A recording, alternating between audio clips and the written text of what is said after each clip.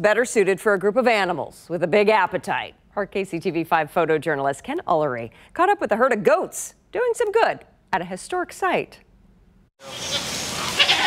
Obviously, it's eco-friendly. There's not really any chemicals involved.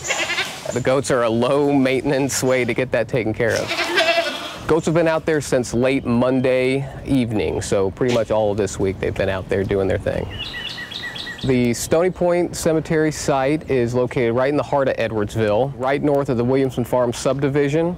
And the cemetery actually dates back to the 1880s. It's housed a lot of freed slaves and buffalo soldiers out there. Part of the difficulty is there's no direct access to it.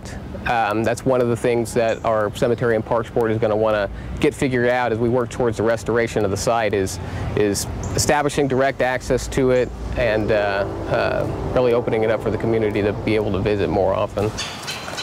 Really, we're hoping that through efforts like this, what we've got going with Goats on the Go and some future cleanup events, that by early next year and throughout this year, that it's in a lot better shape than what it has been, and just generally more folks are aware of it and what's out here.